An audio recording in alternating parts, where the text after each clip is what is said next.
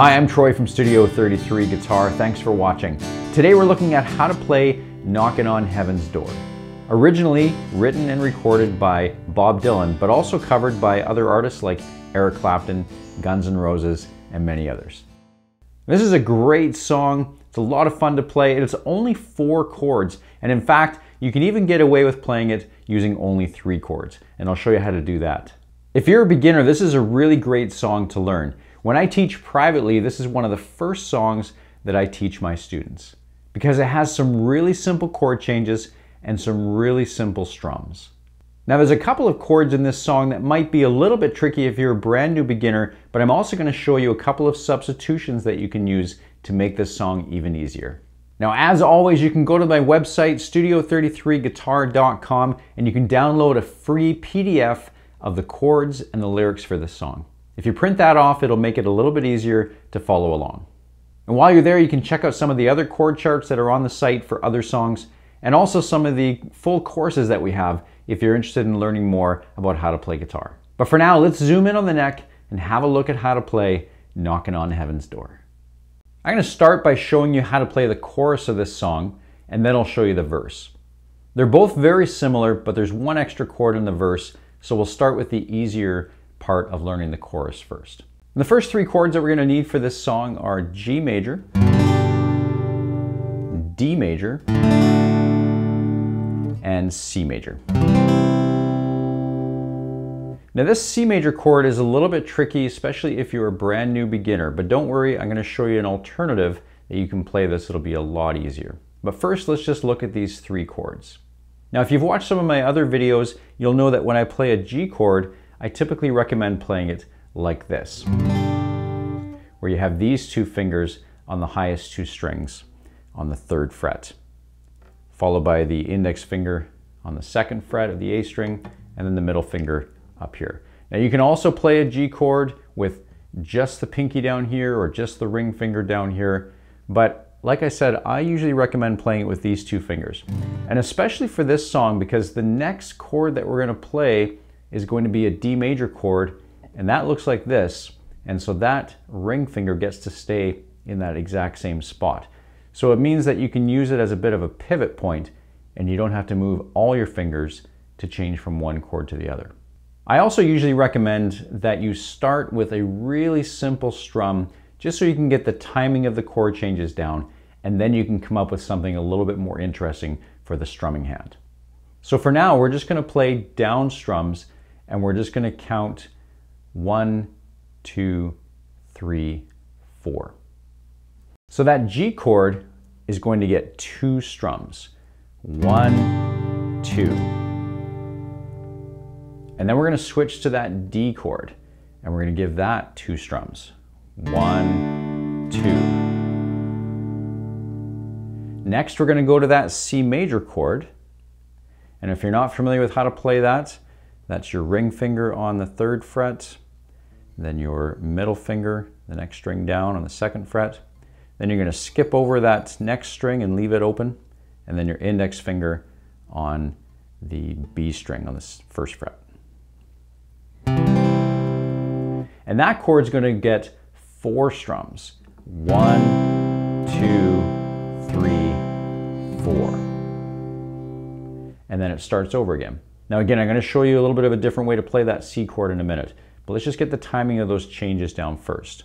So we have the G chord, 1, 2, then the D, 3, 4, and then to the C major, 1, 2, 3, 4. And then it repeats, 1, 2, 3, 4, 1, 2, 3, 4. And that's how you would play the chorus of a song. It would just repeat exactly like that all the way through. Now, if that C chord is a little bit tricky for you to play, you could play a different version of this chord that's called a C add 9 chord. And that looks like this.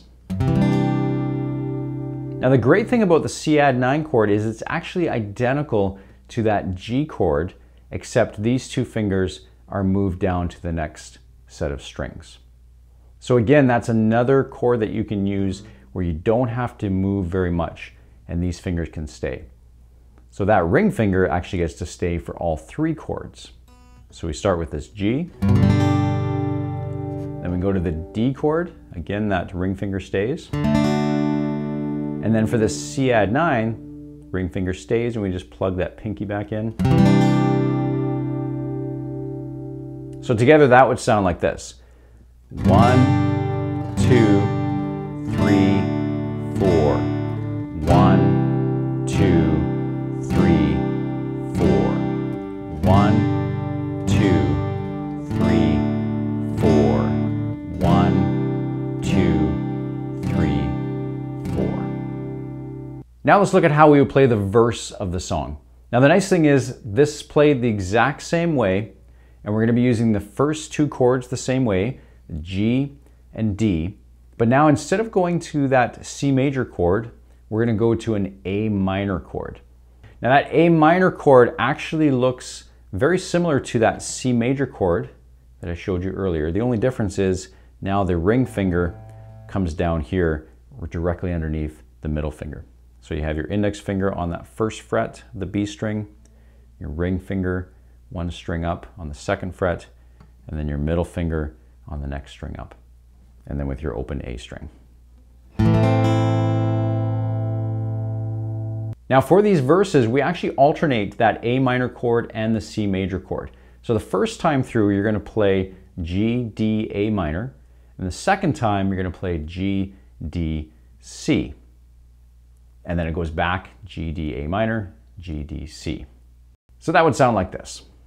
1, 2, 3, 4. 1, 2, 3, 4. Back to G. 1, 2, 3, 4. Now to C. 1, 2, 3, 4. Then G. So this time it'll be A minor.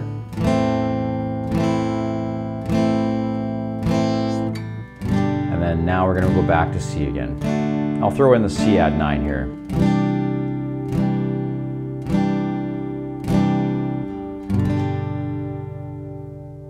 So now let's look at how we can make this strum a little bit more interesting. The first thing we're going to do is add an upstroke after every second beat. So that's going to be like this. 1, 2, and 3, 4, and 1, 2, and 3, 4, and. Now when you play those upstrokes, it's important to just catch those highest strings, usually just the top 2, maybe 3 strings for that upstroke. And it's a little bit of a flick out motion with your hand. So we'll watch that again. 1, 2, and 3, 4, and 1, 2, and 3, 4, and. And once you're comfortable with that, we can add one more strum in there. So now we're going to count 1, 2, and 3, 4, and. So now on that and, it's actually going to be a down, and the is going to be an up. So that's going to sound like this.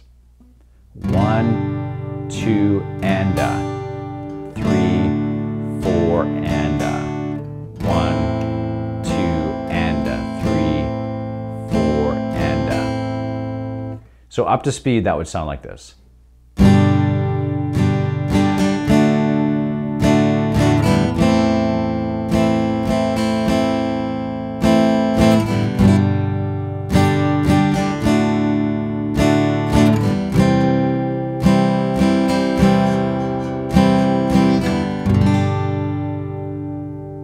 Now the other trick that you can do to help make your chord changes a little bit smoother is when you hit those upstrokes, you can start moving your lower fingers to the next chord. So you can leave these higher ones where they are, but then as you hit those higher strings for the upstroke, you can start moving these lower fingers because they're not ringing out because you haven't strummed those.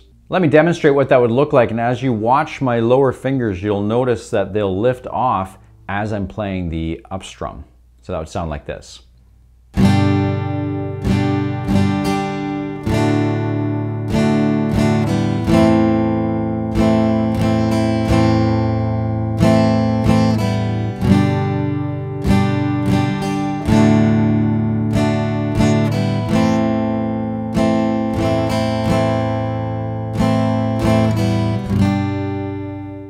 Now it's a little bit noticeable when I'm playing slow like that, but when I speed that up, you won't notice. It'll sound like a really smooth change.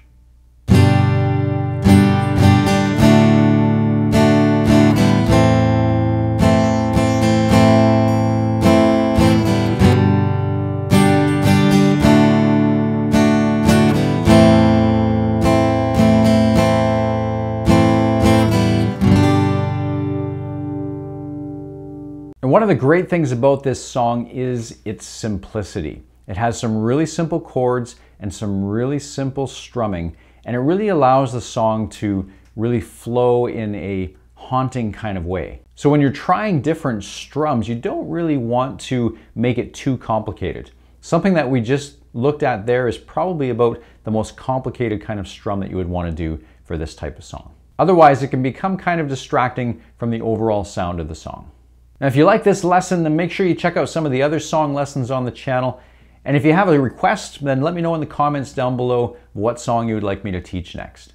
Thanks for watching. We'll see you next time.